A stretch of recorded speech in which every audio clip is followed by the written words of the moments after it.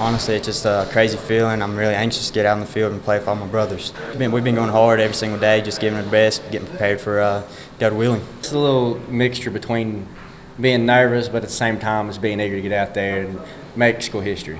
This group of guys, they just want to win. They don't care what they have to do to win. They don't care who's playing more, who's doing this, who's doing that. They just, at the end of the day, winning's the main key, so everybody here is just wanting to win.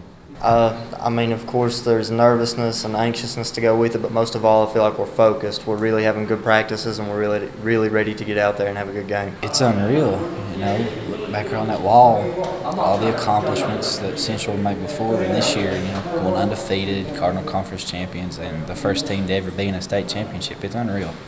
It's really something you can't describe, you know.